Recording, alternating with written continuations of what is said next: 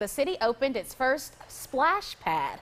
Mayor Jimmy Faircloth says that he and the council are committed to investing in quality of life amenities throughout Perry, and that includes investing $6 million into parks and public spaces. The splash pad is located at Creekwood Park, and it's one of the park's improvements. Also where our kids play football, our parents play softball and kickball. There's a lot of programming and athletics goes on in this park. So we wanted the splash pad to be available for all family members. And it just really draws the family and visitors in to have something to do. The splash pad is free and available to the public. It's open from 8 a.m. until 10 p.m. And just a reminder, it's located at Creekwood Park in Perry. There's still more